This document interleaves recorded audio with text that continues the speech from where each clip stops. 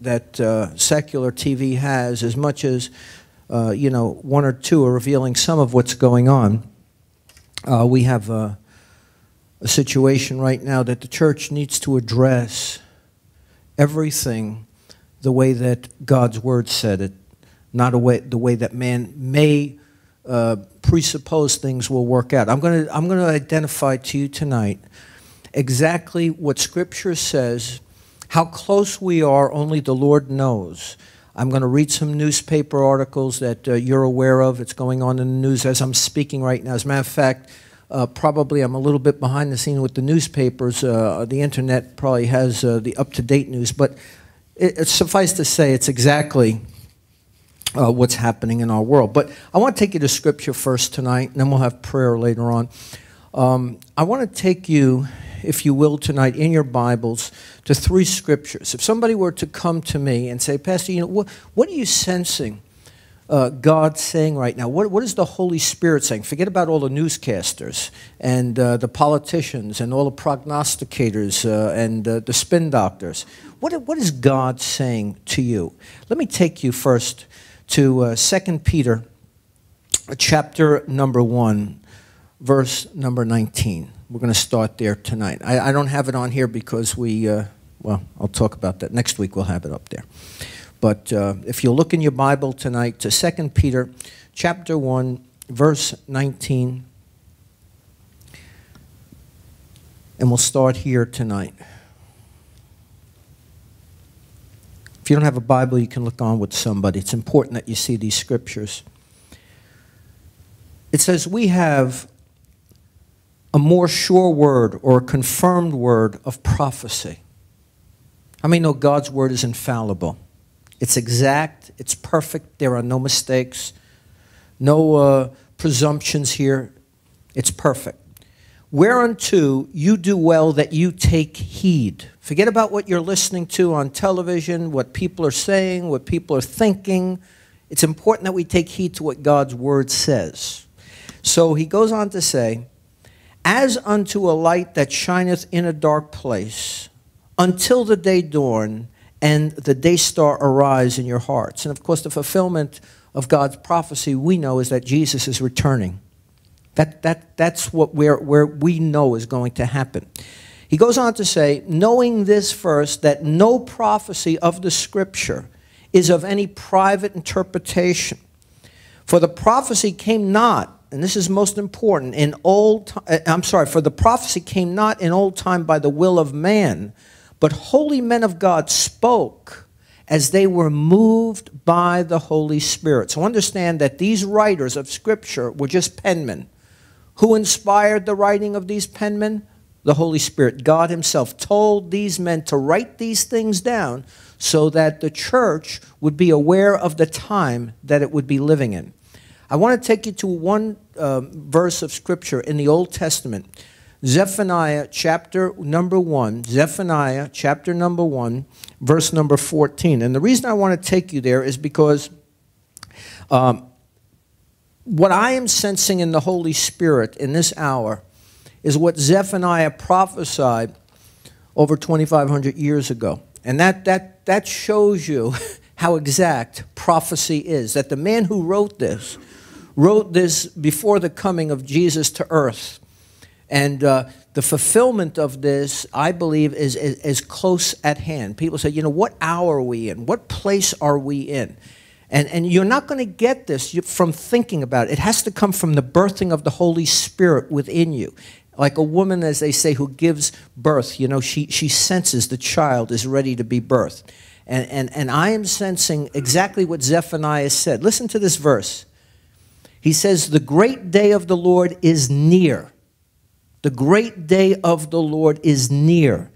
It is near. Twice he repeats that. And hasteth greatly, or comes quickly. Even the voice of the day of the Lord, the mighty man shall cry there bitterly. Now the rest of this, of course, is the fulfillment, which we have not seen yet, of what we would term the 7-year or the Great Tribulation period. We're not there yet, but the day of the Lord is near. I have no doubt about it that people are, saying, what is going on in our world today? How things literally are just all over, upheaval is occurring. Not just in the Mideast. It's happening all over the world. It's happening right here now in our country. I don't know if you're aware what's going on in all these different states now. But these things are not something that, just spontaneously are happening. These things have been prepared before the foundations of the world. Now, of course, we're seeing it being done by men and women. We're seeing it being done by even organizations and groups. But the fact is, all of this has been designed by God. And this is our whole, if you want to call it, series that we've been talking about. Everything that is happening, God has already programmed to happen. And what we are now seeing in the events of our world has already gone on in the heavenlies. Remember when we started this whole series? How many know there is a battle that goes on? Daniel saw it in the heavenlies. The battles go on between the angelic kingdom and the hosts of hell, demonic spirits. This is what the Bible tells us is going to happen, that this battle is going to occur. And there's going to come a time where it says Satan and his demonic hosts are going to be thrown out of the heavenlies. And Satan is going to be thrown down onto this earth. How close we are to that? Well, Zephaniah says we are near, and I believe the prophet here. I sense that in my own spirit. But here's what I want you to be aware of, that you will never understand this unless you are a born-again Christian. No one on TV, no one in the political arena, no one can understand what I'm going to say now unless they have been born again. Because Jesus said to Nicodemus, unless a man is born again, he cannot see into the kingdom. So I want to take you to 2 Corinthians. And then we'll get into some readings of the news, and then we're going to do some seeing what's happening and what it's all about. 2 Corinthians chapter 11, verse 14. 2 Corinthians chapter 11, verse 14.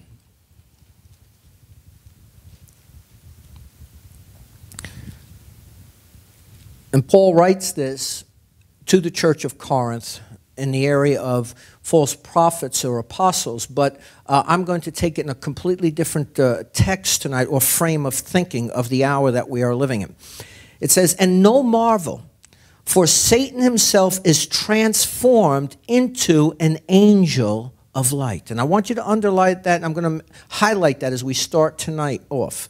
No marvel, Satan is able to transform himself into an angel of light. Therefore, it is no great thing if his ministers, the people that he uses, also be transformed as ministers of righteousness, whose end shall be according to their works. So I say all of that. I'm gonna use that tonight, those scriptures, to identify, I believe, the present moment that we are living in, and really get behind the scenes. What's really going on behind the scenes?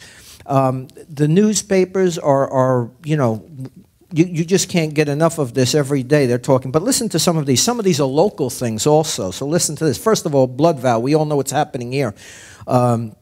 UN Security Council condemns the crackdown that's going on in Libya right now. How many know it seems like nobody has power to stop this situation? And that's why there's going to be a time, a moment in time, the world is going to beg for somebody to take control. We're getting closer and closer to that hour that, as we see a global society, a new world order, forget about who's involved in this group or that group. Even though I could go through the whole groups, that's not important. What we have to understand, the Bible says there will be a new world order. God has told us that's going to happen. But in order, again, for this new world leader to be brought on the scene, the world has to be in utter chaos. I don't know about you, but it just seems every day is getting worse and worse. I don't hear any good news. We hear it from our country, understandably so. We oppose what's going on. But nobody has the power, in other words, to bring all of this into a solution. Can I get you just to move over there, ushers? Just on this side. Yeah, everybody on this side. Anybody comes in, just get them over here, please. I appreciate that. So listen to this. Defiant Muammar Gaddafi vowed to fight to his last drop of blood. We've heard this, and has roared as supporters. And roared at supporters to strike back against the Libyan protesters, defend his embattled regime yesterday, signaling an escalation of the crackdown that has thrown the capital into scenes of mayhem, wild shooting, and bodies in the streets. Okay, this thing is only going to escalate. It's not going to get better. This is not like the situation in Egypt. Okay, this dictator is a ruthless dictator, and he means what he says. He will go down as he thinks as a martyr. But the fact is, just like Hitler was demonized, remember, men can be demonized. And when men take other innocent victims, their lives, like that is going on, I believe that they are, if not demonized, at least being influenced by the devil. But right next to this, on a local scene, right here in Massapequa Park, opponents of Representative Peter King's hearings on what he calls the threat of homegrown Islamic terrorism gathered in Massapequa Park yesterday to show support for the Muslims. King's supporters resented the bigotry label and said the hearings are part of the work of the congressman, or of what the congressman is doing to protect the nation. He's part of the Homeland Security. And he has the right to investigate, just as we had situations in the past where we had, you know, during the time of World War II with Japan, and they did investigation with the Japanese and so forth, the Nazi Party and so forth. And what we're trying to do here, understand this, and I can see where people may be upset that some people think we're painting the brush with one stroke. It's not about that. Okay, it's about protecting our country, because I want to tell you, the enemy is already in the country. Okay, we are in a place right now where there are, would be, which they've already stopped some of them, terrorists that want to bring down this country. And so it's important for us to understand that this is not going on with any other group. And we're not saying all Muslims or Islamics are part of this group. What we're saying is the Islamics are the only ones that are doing this right now. It's not the Catholics. It's not the Protestants. It's not the Jews. It's not the Mormons. It's the Islamic, you know, groups that are doing this. So again, they are now finding that the deception. Here, remember when I said no marvel for Satan is able to transform himself into an angel of light? Here you have all these religious groups. I won't mention names, but one's nun from the Catholic Church says, we don't want to give any assistance to bigotry and persecution. None of you has the faith until you love for your neighbor what you love for yourself, and that's why we are here. She was protesting King, in other words. A lot of the religious leaders came together to protest what King was doing. But I want you to understand, the turbulence is right here now in this country. I'm not going to get into all the details here. Again, unrest sends the oil prices, which we know right now. And here's the sick part of all this. And I say sick. Do you realize that our country, if we wanted to, we have enough reserves in this country. We could go and we have one of the greatest gas reserves. We have it all here in our country. But there are people that are fighting this. Why are they fighting this? Why do they want us to be dependent upon other nations when we can be independent? And so here is the battle that is going on. We're seeing it in a natural realm, but what was the original thing that I said to you? The reason that they want to bring down this country is because what this country was represented, what it represents when it was first founded. And how many know this Constitution, this country of ours, the Founding Fathers, based in what we have on our coins, in God we trust. So that's what the real battle is all about. So when you hear about environmentalists and when you hear about this group over here and these activists, understand when you pull back the curtain, forget about the different people. There are only two things going on. Those that are fighting for the angelic hosts of heaven and those that are being influenced by the demonic hosts of hell. It comes down to two people. Forget about the group names. It's only two people. One wants to pursue the liberty and the freedom that Christ offers every man. But the fact is that there's also the one who comes to steal, to kill, and to destroy. Then on the next page, and I mean, these are just ripped out of the newspaper. I couldn't get enough, and I don't want to spend all night reading newspapers. China tries to head off protests. Now, the reason I'm reading all this is to show you that the Bible, everything that was written in this book years ago, 2,500, 2,000, okay, is exactly what is happening right now. You're going to see how this is going to come into play tonight. It says, jittery authorities wary of any domestic dissent staged a show of force yesterday to squelch mysterious online call for Jasmine revolution. And of course, authorities detained activists, increased the number of police on the streets, disconnected cell phone text message services, censored internet postings about the call to stage protests in Beijing, Shanghai, and 11 other major cities. This is China. This is not confined right now to the Mideast. This is going throughout the world. It's coming to this country. It's happening right now. And I'll show it to you in a moment. Libya violence, right, okay.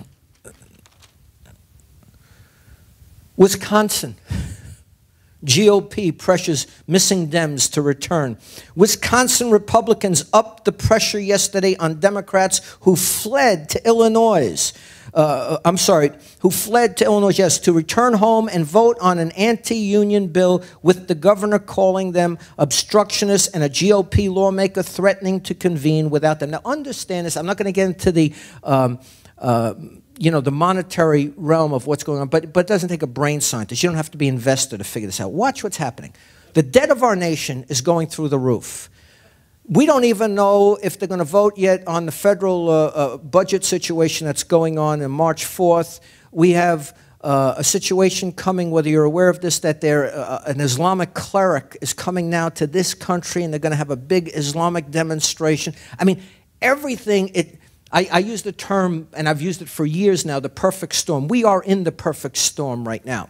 So what you're seeing is Wisconsin, Illinois, Ohio, it's going to happen in Boston, New York, California, is that these budgets, understand, state budgets can no longer afford to pay the people in the unions the benefits that they once did. So you have a choice. I was involved with a company many years ago before I was in the ministry. And basically it was a uniform company. And the company could no longer continue with the union benefits that they were paying these drivers. And so what occurred was that the owner of the company said to them, we have to make some changes in the package, in the perks, in the extras. If we don't, we're going out of business. Now, what happened? The union people went on strike. The drivers went on strike. The owner realized he couldn't continue this way. The strike gave way, and all of a sudden, what happened? The company went bankrupt. It just defaulted. If we don't take care of this situation now, you're going to see state after state default, because if you don't have the money, how do you pay your workers?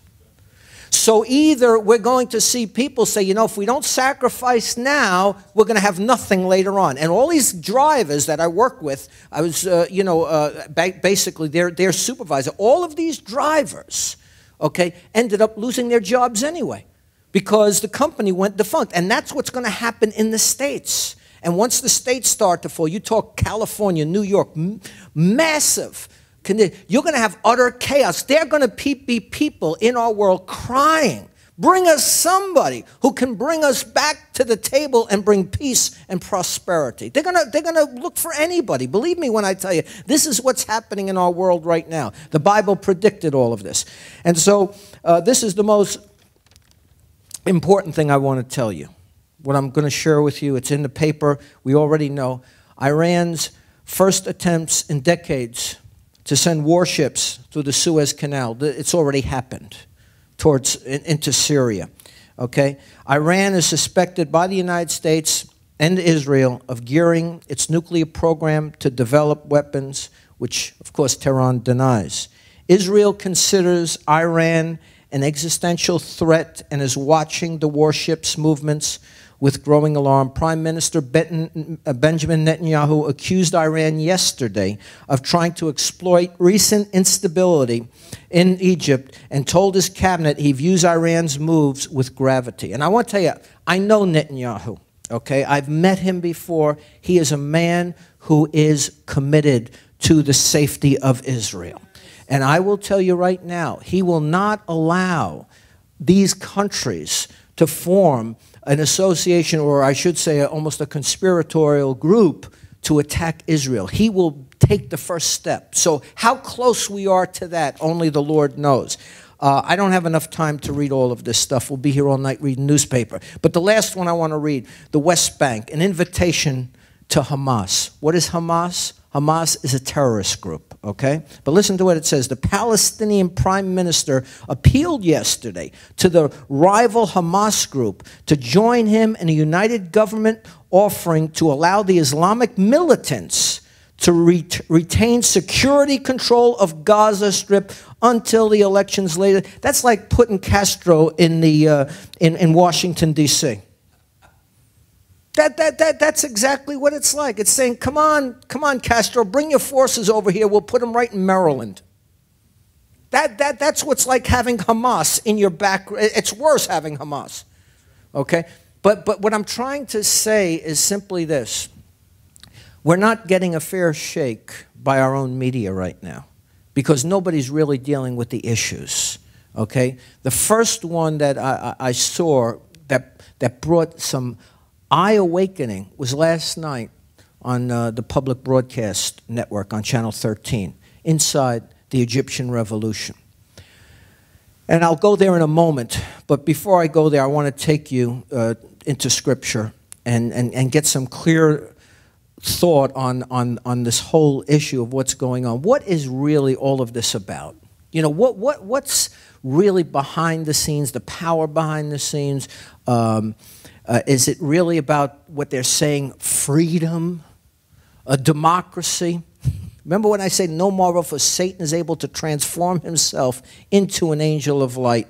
What governing agents are going to replace these autocracies and these dictators? Anybody ever think of that? Well, who's going to replace these guys? But anyway, I want to take you to a scripture that I used a long time ago, Genesis chapter 16, 11, and 12. And once you understand this, you'll understand everything that's going on. Remember what I said at the beginning of this? There's only one place you want to look in the last day. Where do you want to look? Israel. Israel. Forget about what's going on around the world. Israel is the key. That is the key to prophecy. Now, at this moment in time, I want to tell you, we don't see it, but on Al Jazeera, which it goes across the Arab world and now across internet to the whole world, clerics are continually saying Israel has to be taken out. Imagine all of a sudden if you had Jewish rabbis or Christian leaders saying, we have to take out all the Islamics. Think about what would happen. You already have. Now look at the delusion. You already have, which I read to you before, Massapequa Park, people from all different walks of life, religious leaders trying to defend the Islamics. Okay?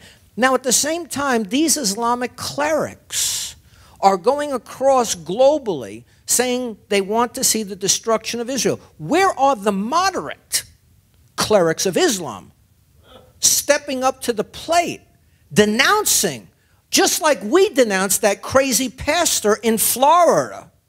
Remember that recently? What happened when he came out against you know, the gays and so forth like that? We denounced him.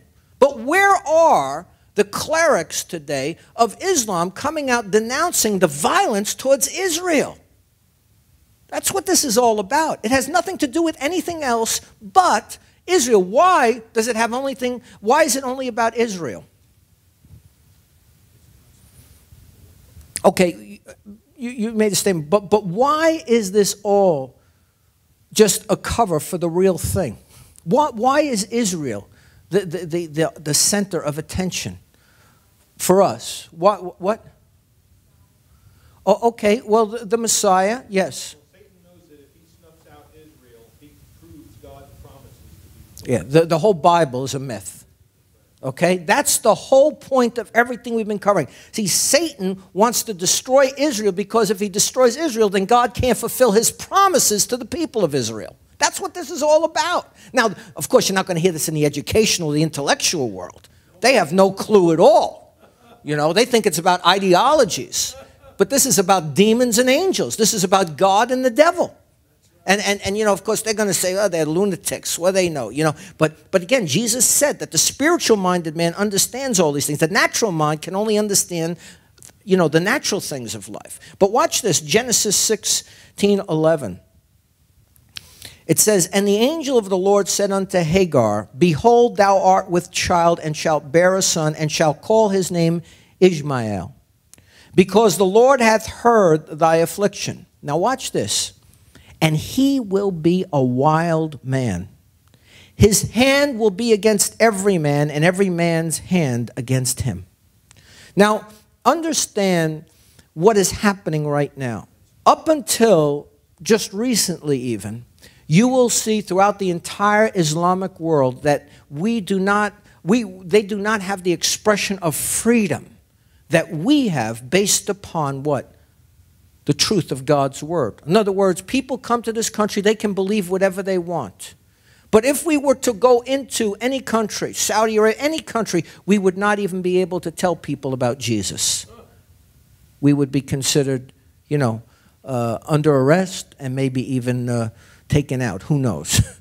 But listen to what this very well-known author who was a former general of Saddam Hussein, he wrote a book, and the book he wrote is How an Iraqi General Defied and Survived Saddam Hussein. His name was General George Sada, S-D-A.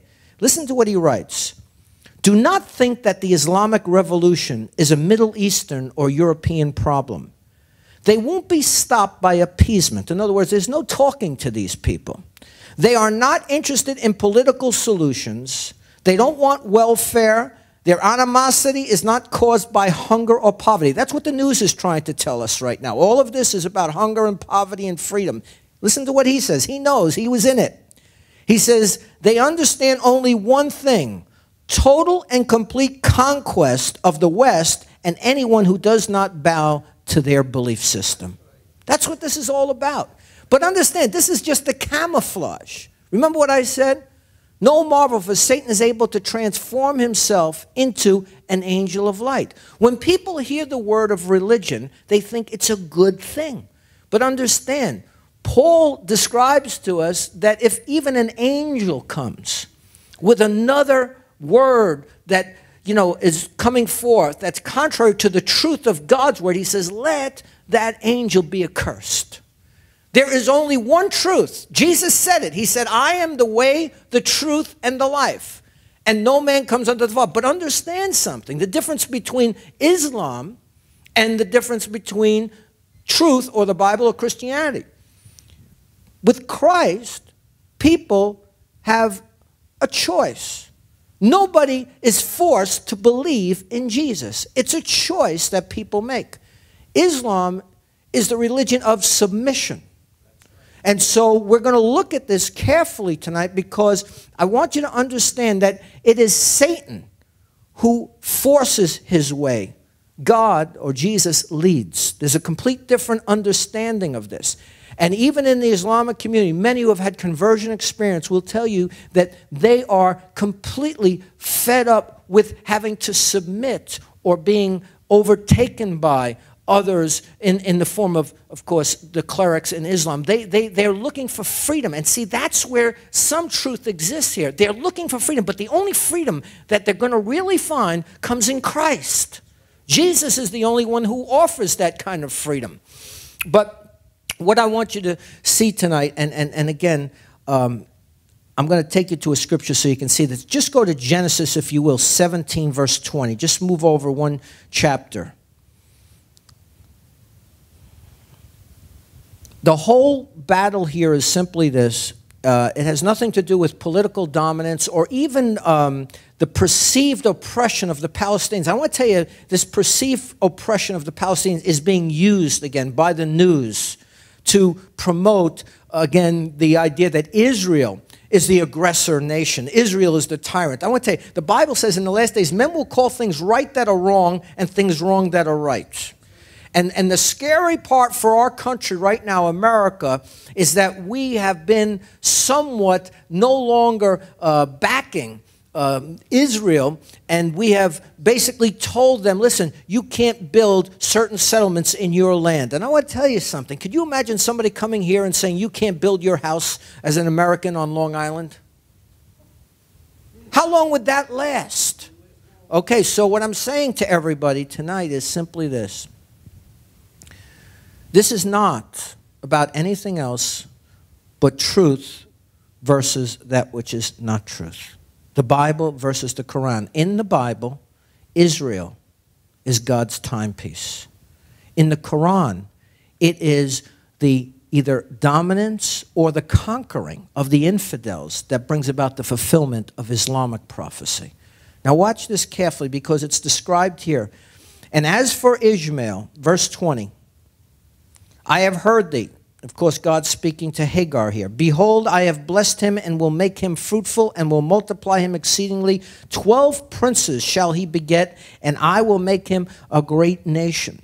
But my covenant, and I want you to see this, but my promise, my agreement will I establish with Isaac, which Sarah shall bear unto thee at this set time in the next year. Now understand clearly,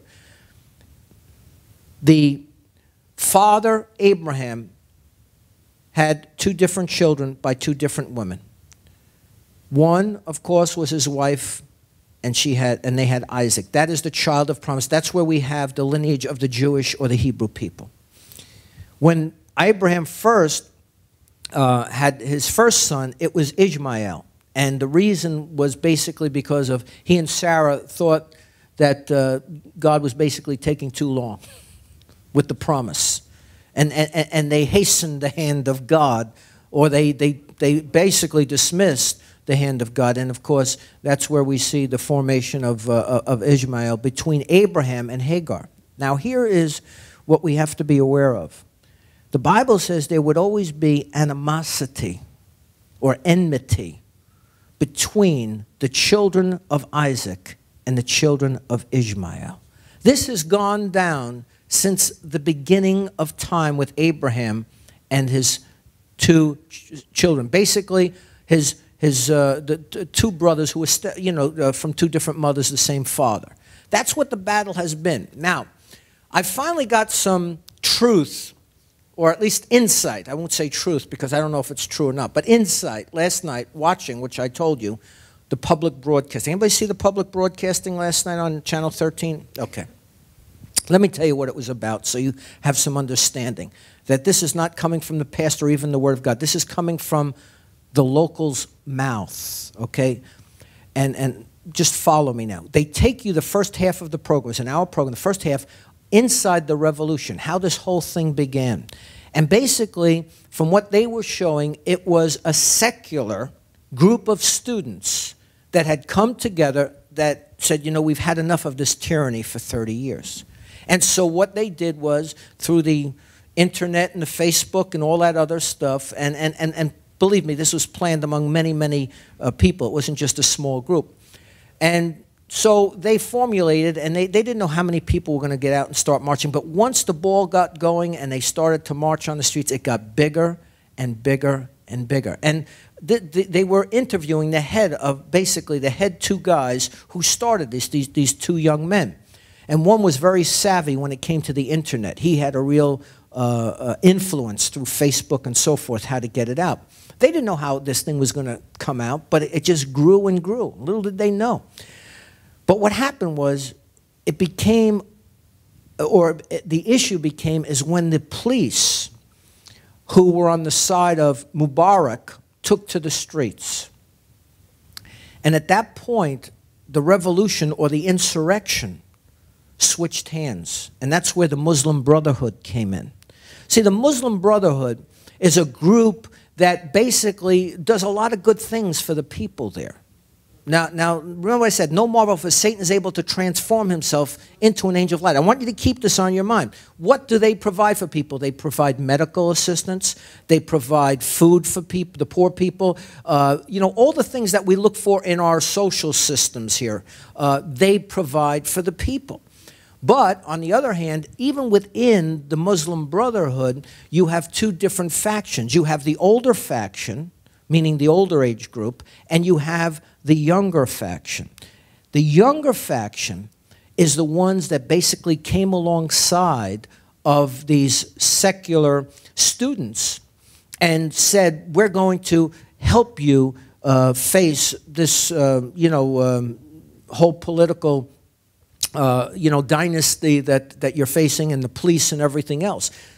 What took place was really a transfer of power due to one fact. the unified or the unity that the Muslim Brotherhood that exists. It is it's the largest and the only group that could carry this kind of a revolution to where it went to. As a matter of fact, they became the security for all the people in the country at that point. But here's where the factions differed. Within the Muslim Brotherhood, the older ones basically told it the way that they believe, that they're looking for a caliphate, which means they want Islamic Sharia law. They want the state to become like it is in Iran and any other state where Islam controls the country. The younger ones are somewhat divided. I don't know, because they didn't really get into the issues, but they seem to be a little bit more liberal in this area. What they're looking for is, you know, to get this guy out of office. That's the bottom line. Who controls eventually, only God knows. But the whole program came down to these last few minutes. And this is where my antennas really went up. They took the young man who's in control basically of the Muslim Brotherhood, the young guy, and they asked him this question. They said, well, what about the agreement that Egypt has with Israel right now, their peace agreement? Are you going to maintain that once Mubarak is out? Now, he gave first what we call a political answer. He said, if the people want us to keep the peace agreement with Israel, we'll keep the peace agreement with Israel. But if they don't want us to, then we're going to respond to what the people want. But then this news broadcaster got right to the point. He said, do you, as the leader of the Muslim Brotherhood, acknowledge the right for Israel to exist? That put the tire to the road. Here was his answer. He said, let me ask you, if somebody came in and stole your house and your property, would you feel the right to go and recapture that property from that person who stole it from you? What he was basically saying, Israel stole that property, and we're going to go back and we're going to regain it from Israel's hands. And that is, listen to me, that is the mind of the Islamic community. Okay? Understand this clearly. They do not believe that Israel has the right to that property. But what is the real battle over?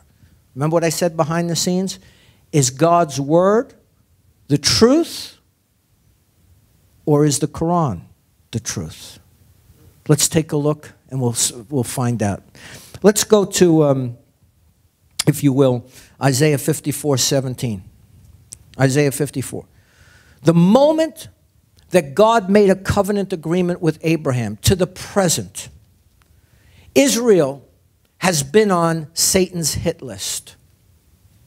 Remember what we saw, what happened when you look at the Bible? As soon as we see the children of Israel under the oppression of Egypt, what does Pharaoh want to do? He wants to destroy all of the males. Then we see later on in the situation where Haman comes along. What does he want to do? Exterminate the Jewish people. What do we see with Hitler? He wants to exterminate the Jewish people. What do we see with Saddam Hussein? He wants to exterminate the... What do we see with the Hamas? They want to exterminate the Jewish people. What do we see with Hezbollah? They want to exterminate. Now, think about this. You have a little over 6 million people in Israel today. 300 million Islamic people surround Israel. The extremists have one thought in mind: push the people of Israel out into the Mediterranean Sea. This is what they've tried to do from the beginning, which we talked about, of Israel in 1948. They've been through 4 major wars. Every one Israel has won.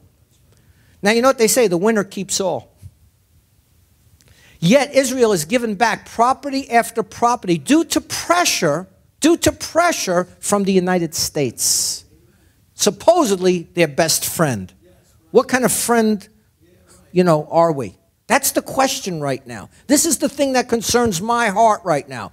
Are we still Israel's friend, or is this only in name only? Isn't it amazing that our president, and I'm not here talking against him or our government, but isn't it amazing today? I was watching the news. He didn't mention the name Gaddafi once. I don't get it. I really don't understand that this guy is a major, I hate to say it, delusional nut job who, I'm talking about Gaddafi, and who's brought terror. Many believe, you know, he blew up the plane. I forget the name, the number on it. But what was that? Okay, the Pan Am plane. You know, it's a known fact. But the point I'm trying to say is, it took our administration basically almost a week and a half to address this whole situation. Even in Iran right now, if anybody should have got on board, we should have gotten on board and been behind these Iranian people to overthrow that nut job. That's right. You know, Ahmadinejad. I mean, think about what's happening. Where do we stand as a country anymore? Where is our integrity? Who is our friend and who is our enemy? But anyway, I don't want to get carried away here. I'll get too political. Listen, Isaiah 54:17, and I want you to write this down because this is not in regard to the church. This is in regard to Israel. Okay, we use this for the church many times, but it's really literally in regard for Israel. It says, no weapon formed against thee will prosper. And I don't care how many people surround Israel and how many militants come against them. The simple fact is this: God is going to be their protector, not the United States. So I don't want anybody to get upset if we seem to be switching allegiance and we don't back Israel the way that we should. The only thing sad for America is that our hedge is gone once we don't back Israel. And then we're open to any kind of attack.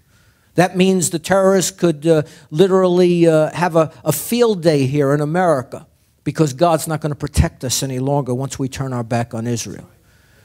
Now, the reason I say this is to awaken, hopefully, the church to realize our position of prayer, that we need to really pray for our administration. The Bible says pray for our leaders. I don't care. Forget the name, the personality, Democrat, Republican. It doesn't matter. We need to pray for divine wisdom, that these men will respond in women, not to the opinions of people, but clearly to divine direction and the providence that God has. And so we need to pray. I don't care whether you like people, don't like people. We need to stand together as the church and pray like we've never prayed before for the authorities and those that are in leadership of this country. But I want you to see this clearly.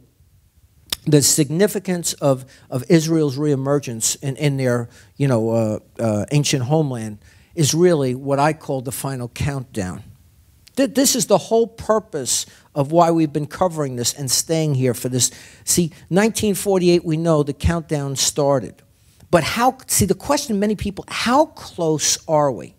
I'm going to tell you, we're at the door. And I'm going to show you why, because of what Jesus said. Listen to what he said. Turn in your Bibles to Matthew 24, verses 32. And this is so clear. I mean, I use the term again, the perfect storm. But if this isn't it, then somebody better ring my bell real loud because I've missed it. But I mean, I'm an observer of our world around us. And all I have to do is look at the Bible and then look around and say, wow, this matches up. I mean, I don't understand. Even sometimes teachers and preachers, when it comes to teaching and preaching on prophecy, well, I don't teach it because it's difficult to understand. It's right in the Bible. All you have to do is look at it. And then people say, well, how do you connect the dots? Well, you read the Bible, and then you look at the signs. And Jesus said, when you see all these signs begin to happen, look up. Your redemption draweth near. I mean, it doesn't take a brain scientist to figure that out. Watch this. So likewise, Jesus said, when you shall see all these things. We're going to look at this just for a moment, what all these things are. But notice what he says. Know that I'm sorry, I got verse 32 first. Now learn a parable of the fig tree. Let's make it simple for our audience that's maybe watching on Facebook or whatever they're watching on YouTube. The Bible is clear. What does the fig tree always, figurative, what is the type? What is, if somebody said, what's the fig tree in the Bible? What is the fig tree? Okay, how do we know that? Just for our audience that may be watching, all you have to do is go to the Old Testament. Hosea chapter 9, verse 10, it says, I found Israel like grapes in the wilderness. I saw your fathers as the first ripe in the fig tree at her first time. Of course, there are other scriptures in the Old Testament, but Israel is the fig tree. So watch what Jesus is saying. Now, learn a parable of the fig tree or of Israel. When his branch is yet tender and putteth forth leaves, you know that summer is near. Okay, so we know Israel was formed as a nation in 1948. So likewise, in verse 33, when you shall see all these things, know that it is near. Remember when I started with Zephaniah tonight, chapter 1, verse 14? And I said, he said, it is near, it is now. Listen to what Jesus says. It is near, even at the door. Verily I say unto you, this generation shall what? Not pass until all these things be fulfilled. Heaven and earth shall pass away, but my word shall not pass away. So let's look clearly at what Jesus means by all these things. And let's just look at our world. Jesus predicted certain things when all of these things happen at the same time. He said, we're right at the door. What did he say? First of all, that men's hearts would wax cold. The coldness of people's hearts. Secondly, he talked about the increase of iniquity, that sin would prevail at a higher degree than ever. I mean, I was just telling somebody the other day, or maybe it was even today, I said, oh, I was talking to somebody on the phone, and it just happened to be an agent, not even probably a believer, and she started telling me, she said, you know, I can't believe where we once were. Lassie, Father knows best. I said, you know, you could come and preach for me tonight. I mean, think about where we were and where we are today. Don't tell me that iniquity hasn't increased. You know, when you look at television today, you know, I have to tell you as a pastor, I watch TV like some of you. And sometimes there's something I like to see or whatever. But, you know, I'm starting to see even the programs that once in a while I like, they always have to throw in some form of filth. They can't just let one program go by. It's got a good, you know, plot to it. They got great acting. They always have to throw something in there that taints, you know, your conscience. You know what I mean? Like you were watching right till the end, and I can't believe they just threw that in there. Like, where did that come from? And that's the world that we are living in. So if you were sitting there with your daughter or your son, up to that point, everything was fine. And then the last night, oh my God, don't watch that. That's the world that we are living in. How many know our parents never had that problem? You could sit through every program with them, even the commercials. I can't even watch the commercials with my kids. Okay, so you have the coldness of the heart. Remember when people watched one another on the block? They took care of one another. They respect for all adults, not only your parents, but everybody else. And if somebody yelled at you, you deserved it, and you go home to your parent, and God forbid you told them that someone was yelling at you. Believe me, you get a beating again. Okay, so, okay, different world, right? Then you have the increase, of course, which I said, iniquity of sin. Then, what do we have? I mean, we've been seeing it all over. The rise of the earth in all the different forms of nature that's happening. Earthquake, just big one recently, New Zealand. But I mean, it's been happening, Haiti. You know, just around. These are just signs. The Lord said, when you see these signs. Then you have wars and rumors of wars. Well, look at our world right now. I mean, it's happening all over the world. I mean, look at the streets, even in Greece today. Did you see what went on in? Oh my gosh. It was like watching again revolution again and again, and this is happening in every part of the world right now that we're living in. I mean, it's embarrassing. You look on the news and you see like our country and these people. It almost reminds me when I was back in college and we took over the chapel at St. John's University. It was during the Kent time where they killed those 4 students in Kent, and it was an uprising of all the students. We're reliving this again, but this has much more, future consequences to it than what happened during the Vietnam War. This is much bigger than that. But anyway, then you have the economic conditions or the woes of what's going on, the global, this whole global thing. It's I hate to say it, but people are out there. What should I do? Should I buy gold? Should I buy commodities? Should I buy? Listen. The important thing for us to understand, the Lord said these things are going to happen. I believe that God is the supplier of all our needs. And I tell Christians that if we're not faithful, then we have a problem. Then we have to depend upon ourselves. But if we're faithful to what God says, how many know God will take care of us? How many know I'd rather have God than having the world watching? You listen, you can pack all the food you want in your backyard. It doesn't matter, okay? Because guess what? You have insurrection. People will come and they'll take it. But how many know if you got God standing at your front door, it's a much greater thing, okay? So... And then when you look at our world, it's filled with all kinds of pestilence. I'm not going to get into it, but you know it's there. Medical science hasn't been able to respond to half the pestilence that we're dealing with. So what Jesus said, he says, when you see all these things, along with what? The budding of the fig tree, the beginning of what? Prophecy, start to go into the countdown form, Israel. Then you see all these other things. Again, it's the final countdown. Some, like I say, may see it as the perfect storm, but we're living in that moment right now in time. This is the moment. That God, you know, what a lot of people are sitting back with their head in the sand, they're saying, maybe this will all just pan out. That's what people think. They live in denial. You know, it's like, did you ever watch when they say, and there will be a northeaster coming up the coast? And you know, they say it came in from the Bahamas, it's going to work its way up from Florida and then into the Carolina. But in your own mind, you think, maybe it'll just go out to sea by the time it gets to me. Remember what I said at the beginning of the year? Prepare for the worst, but our hope is for the best. Jesus is coming for his church. How many believe that?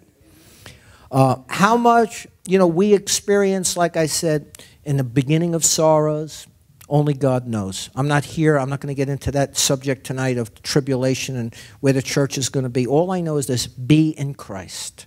That's the most important thing. Be in Christ. And as Noah, you know, he made it out before what judgment came. As Lot was taken out of Sodom and Gomorrah, before judgment came, I believe God's going to have his hand on the church no matter what happens. I believe that with all my heart. God is a protector of his people. He says we are not born unto his what? Wrath. How many know wrath and anger is coming from God to those that don't believe? So let me, I can't believe how quickly we go here all the time. Let me just close with this tonight. Let's just start this. I'm not going to be able to get into, well, let's forget this for a moment. Let's go to this. Because I know some of you were looking at this. What is this all about here that I wrote? Okay. Bottom line is we have been talking about the person of Jesus.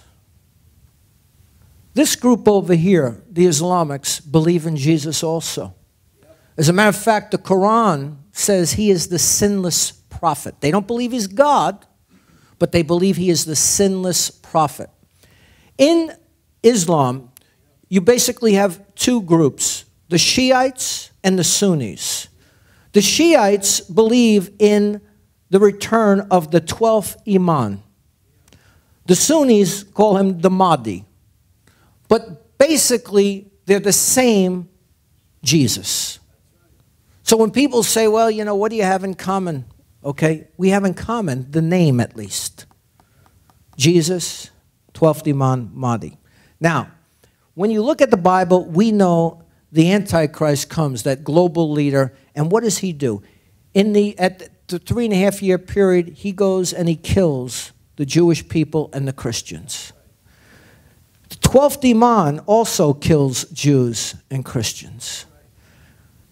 In the Bible, you have the Antichrist, and when he comes, that globally, he's going to create a 7-year peace agreement in the Mideast and be Israel's protector, or seemingly be Israel's protector. The Imam rules for 7 years and also brings peace into the Mideast with Israel. The Antichrist, of course, in the middle of the tribulation period, 3.5 years in, goes to the Temple Mount, goes into the temple, which will be rebuilt, and the Bible says he will sacrifice an unclean animal. The people will realize, the Jewish people realize he is not the one that they're looking for, the Messiah. The Imam, he also goes to the Temple Mount, and he also desecrates the temple. the Antichrist goes now and he begins to behead. He uses, that's the Bible, that's the word in the Bible. He starts to behead. Remember the guillotine? He beheads the believer. Well, the Imam does the same thing. He beheads the believer. You get down to this part here, and I'm doing this real quick. We'll spend more time maybe next week on all of this. The mark of the beast. We know what the Bible says in Revelation 13. Anyone who does not have the mark of the beast will not be able to buy or sell. We know as Christians that the mark of the beast comes so the Antichrist can control and dominate the world. A little bit different. They also believe in the mark of the beast. But the mark of the beast that they believe in are the chosen ones. The chosen ones. Okay? Bottom line, and here's where it'll capture your attention. Jesus returns on both ends. When Jesus returns in the book of Revelation, he's coming, the Bible said, with a sword out of his mouth to destroy those in the place of Armageddon. But the simple thing is all those who believe in him, of course, the Bible says are going to return with him. That's in the book of Jude also. When Jesus returns with the 12th Imam or the Mahdi, he comes, but he tells all the people that are not Islam that he never died on the cross. And that that they've been fooled, that only those that believe as the Islamic way teaches is the truth, that the Bible, again, is a myth, it's a lie. That's the difference. The chosen ones are the Islamics, right. But understand, remember what I told to you tonight? That there was a reason why I had you go to Corinthians. No marvel, for Satan is able to transform himself into what? An angel of light. And so he will use these clerics or ministers, again, as ministers of you know, what they believe is truth. Now, when we get down to this, the reason I shared all this, I mean, I saw it, you know, put out by this fellow who wrote a book called The Islamic Antichrist. But the reason I'm sharing all of this with you, and this is why it's so important. Remember when I told you at the beginning of the night, those two warships that went from Iran through the Suez Canal into Syria. I didn't hear the exact thing, or I couldn't remember the exact thing that Ahmadinejad said, but he said everything is starting to go the way of the bringing of the 12th Imam. What has to happen for the 12th Imam, or, of course, the Mahdi, to come? Chaos and crisis. Let me ask you a question. You don't have to answer it tonight. We'll talk more about it next week, because who knows where we'll be by next week. Do you think that all of this is a coincidence? That all of these actions are happening now throughout the world? Not just in the Mideast, North Africa, China's going on. We've got problems here in our country. And this is happening all over the world right now. Is it just, or is it possibly, again, an opportunity where somebody like Ahmadinejad, who believes in this 12th Imam, and here's what he said, and I just want to quote this so you can hear this. He prayed this at the United Security Council by saying, I pray to you to hasten the emergence of the promised one, the one that will fill this world with justice and peace. Now, he believes he can hasten the coming of the 12th Imam, just like people thought they could hasten the coming of Jesus. You know, if we can make the world ready for Jesus and win Jesus, you know, win people to the Lord, that we're going to hasten Jesus. Nobody's going to hasten Jesus' return. He says, no man knows the hour or the day. He's going to come when his Father says it's time to go. But the point is, this guy in Iran really believes he can hasten the coming of the 12th Imam by creating world crisis and chaos. What is happening? Here's my, and again, this you don't take to the bank. It's not in the Bible. Here's my personal opinion. As I'm watching things, just like you. Right now, he knows the United States is not showing great favor towards Israel. He knows that they are not the ally that they once were to Israel. And so he is exploiting this moment in time. Now, why does he want to exploit it? Watch what happens. If he can somehow irritate Israel enough, knowing that Netanyahu is in there right now. All that has to happen is Netanyahu says, you know what, we've had enough. Let's go to take the ship out or whatever it may be. In other words, they respond first. Watch what will happen. All of the nations of the world will turn against Israel as the aggressor nation. Where we end up, only God knows as a country. Thank God we opened up our mouth just recently in that UN meeting and so forth, but it doesn't matter because we still denounce their settlements, okay? So we put ourselves on the wrong side. But the point I'm trying to bring out is simply this. It only takes one provocation and then a response. How much, and here's how much restraint can Israel and the prime minister continue to have in face of being surrounded right now with instability because they don't know. See, what they knew was Mubarak and other dictators, basically Egypt, kept the peace with Israel. They don't know what's going to happen when these new revolutionaries, even through their process of what they call democracy, who's going to take office there and what the response is going to be. They don't know how strong the Muslim Brotherhood is going to influence the governments. Now, if you look at the paper, and I think I had it before somewhere, one of these papers, just to give you an idea.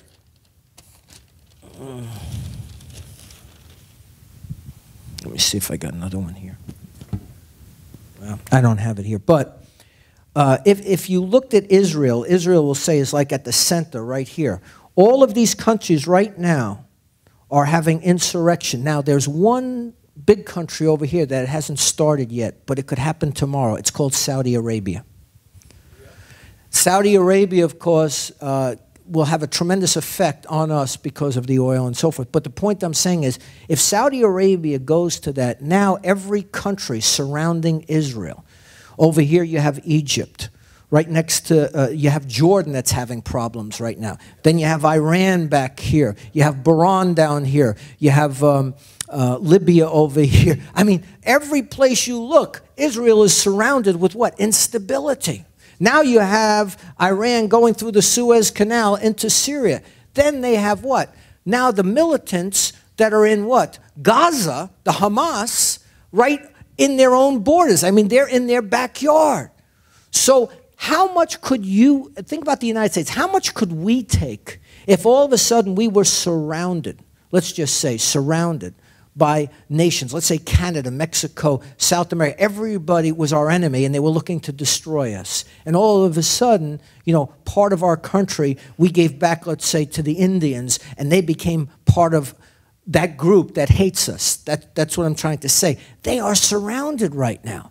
And people think it can't happen, but it only takes one missile. That's all it takes, one missile. All you do is study history. Look at World War I. It just took one shot, and we had World War I. And so what I'm saying is this. Because we are living in such a time and so close, I believe that we have one responsibility. And that responsibility simply is to be people who are on fire. We can't settle for lukewarmness. We can't settle for a relaxed or comfortable Christianity. We have to be on fire Christians in this hour. We have to tell people the truth, that Jesus is the way, the truth, and the life. And you know what? Once we tell them, we have to trust the Holy Spirit to do the rest of the work. We have to begin to really see that, you know what? Wouldn't the saddest thing in the world be the rapture takes place, and we said, I should have told my cousin. I should have told my friend. It's too late. You read the story of Lazarus. He couldn't come back. The rich man, he said, could you just send Lazarus back and tell my family?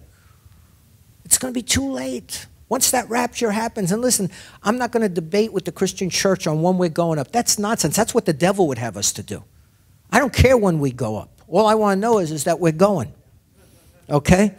And if sometimes you get so caught up in that, that's how the devil diverts you into the main thing. That's a minor issue. The major issue, are we winning people for the Lord? And so I just want to encourage you, this is an hour to pray, But I want to tell you, this is what I believe the Lord says. We can work while it's still light. When it's darkness, we can't work anymore. This is no, you know, as they say, joke right now. We are in, and you know, I was going to give you a word tonight from Jeremiah and from Ezekiel about the watchman. Because I believe every pastor, every man who is called by God or woman called by God is called to be a watchman on the wall. And I'm going to tell you, one day these watchmen are going to have to stand before God, the Bible says. And he says, if you don't warn the people, the blood will be on your hands. And I want to tell you, and it's just a word of caution, that you need to pray for the watchmen. You need to pray for those that are called to the ministry. Because I want to tell you, if the preachers don't start waking up to the hour that we are living in, I'm going to tell you, they're going to have to give an account to God when they stand there one day. This is an hour, like I said, where it says, blow the trumpet in Zion, sound the alarm. This is not something where, you know, we've heard about the Lord coming back. Listen, every sign is here now. Now. And like I said, I told people, remember, prepare for the worst, hope for the best. If God gives a reprieve, like he did to Nineveh, remember when God gave a reprieve? So be it, and let's just enjoy that reprieve while it lasts. But if that reprieve doesn't come, I want to tell you something. This is the hour to turn up the fire. Turn on the offense. Listen, it's time to really pray like we've never prayed before. It's a time to share off. I was telling my wife before church, I said, you'd almost have to be biblically brain dead or have your head in the sand, not be able to share with people today looking at the world. It's so easy. People that you would never meet, all you start to do, you hear it all over. Every place I go, people talking about this, talking about that. And it's almost like they're inviting us. Tell us, somebody give us an answer. What's going on? And you know what? I don't have to say I know what's going on. Here's what the Bible said 2,500 years ago. They knew, and they're exact in what they said. So, again, I went over a little bit tonight, but I'm not going to apologize because I really believe that we need to really have that fire back in us for telling people about Jesus. So, again, we're going to pray tonight. We're going to ask the Lord to really fill us with his Holy Spirit. Because I think that's what we need. The church needs a real filling of the Holy Spirit. The Bible says, you're not going to speak. I'm going to speak through you. People often say, you know, I'm not good at witnessing. Listen, you don't have to be good at witnessing. Forget about what you can do and what you can say. When you just surrender your life to Christ, he's going to open up doors for you, and he will speak through you. But you have to be obedient and say, okay, Lord, whatever you tell me to do, that's what I'm going to do. Whatever you tell me to say, that's what I'm going to say. And you know what? You'll be surprised how many people are hungering right now for a sure word, a confirmed word. And there's only one thing that doesn't change, and that's the truth. Everything else is a lie. Everything else is a delusion. Everything else is deception. But how many know the truth stands forever? Let's pray tonight. Let's ask God to help us. Father, I pray tonight for the church. Lord, allow your people to awaken. That, Lord, we cannot live with our heads in the sand. We cannot live in denial. This is not a time to bring fear to the masses. This is a time to bring hope to the masses. Help us, Lord, to have that word in season. Let us understand, all of us tonight, that we are responsible for the people that you put around us, for the sphere of influence that we have, our family, our friends, the people we come in contact with, we work with. Lord, we're not looking again for the Antichrist. We are looking for your return. Help us, Lord, to be encouraged in this hour that you said when we see all of these things take place, know that our redemption draws near. Help us, Lord, to have a burden to bring some folks on board with us when we leave this planet called Earth. I pray tonight that each person here would be open to the leading of your Holy Spirit. That, Lord, these can be the most exciting times of our faith. That we have to take, as you said, the offensive. The kingdom of God suffereth violence, and the violent seize it or take it by force. We have to realize that our daughters, our sons, our parents, the people you put around us, Lord, the enemy has taken control of their hearts and their minds. They are influenced by the enemy. Help us, Lord, to see the importance of our responsibility, that as we plant the seeds, as we water the seeds, that, Lord, you bring in the harvest. Help us to be people, oh God, of effectiveness in this hour. People who will influence others. People that will not be ashamed to tell the truth. And Lord, we'll give you the praise and the glory and the honor. In Jesus' name, amen and amen. I don't know if you caught this the other day, and I don't want to stay on this point too long. But, you know, Glenn Beck, when he was sharing something on TV, said, you know, years ago, a couple of years back, I tried to get in touch with Billy Graham.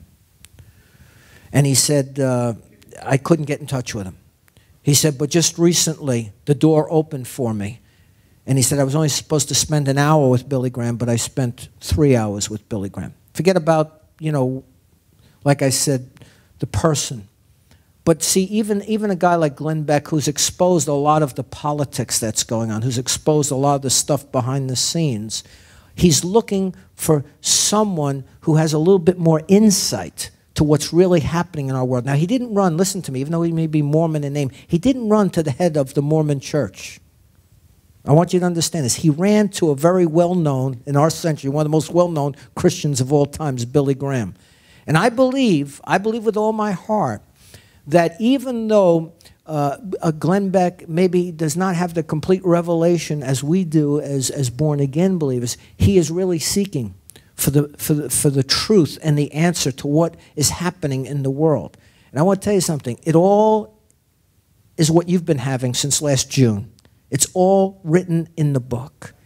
And I just want to tell you, the only thing I disagree with Glenn Beck that I've heard recently, and I just say this so you understand scripturally why I say he doesn't have the full revelation yet, is because at the end of the program, after meeting with Billy Graham, he said, you know, that basically I believe people are good. And I have to tell you, that's the only place I disagree, because the Bible says the heart is deceitfully wicked, and who knows? The only way a person has a heart transplant is once they come to Christ. Then the Bible says that person. But basically the planet isn't good. The devil is the god or the prince of this world. And so I want you to understand that when you come to the full grasp that this is not about politics or groups of people. This is a spiritual battle that's going on. There's only two groups of people, the believer and the unbeliever. That's what it comes down to. And that's how it's going to be left at the very end. When the wrath of God comes, it's going to come down on the unbeliever. That's what the Bible says. And so be, again, encouraged. That don't get so caught up in what you're hearing, even like I said, on television, that you lose sight of the most important thing. And that's this word. That's why I started with you tonight. We have a sure word, the word of prophecy. Where do I think we are? What Zephaniah said, we're near. We're not there yet, but we're near. But more importantly, what I read to you from Corinthians, the most important thing, no marvel, for Satan is able to transform himself as an angel of light. What that means in modern day terms, there is no spin doctor like Satan. He can spin anything on everybody. If you watch these different people on TV and they tell you all these things and it sounds good and we want democracy and we want... Don't be fooled by what you're hearing. Because understand, the enemy knows how to make, you know, light out of darkness. Okay, so just stay with God, stay with His Word, but more importantly, see your responsibility. All we have our responsibility is the last commission that God gave. Our commander-in-chief said, go ye into all the world, make disciples. Start where? Start with your family. Start to pray for them every night. When the opportunity comes, make invitation. Remember I did about a week ago or two, I said, everybody, I'm going to let you 30 years do something I've never done. My wife thought it was nuts. She said, I can't believe you told everybody to take out their cell phones. But it wasn't so nuts when people came the week after and got saved in church. How many know that God, His ways are far beyond, you know, and so I may be more aggressive in the weeks to come. But if my aggression is for the kingdom of God, I don't think God's going to hold me in a negative way. But I believe this is the opportunity. We have to push ourselves. The Bible says provoke one another to good works and to love. And if I can provoke people here to share their faith a little bit more, pray a little bit more, how many know we're going to see greater results? So keep praying for your pastor that God will give me the strength and the wisdom. Amen? And not to get on the wrong side of my wife either.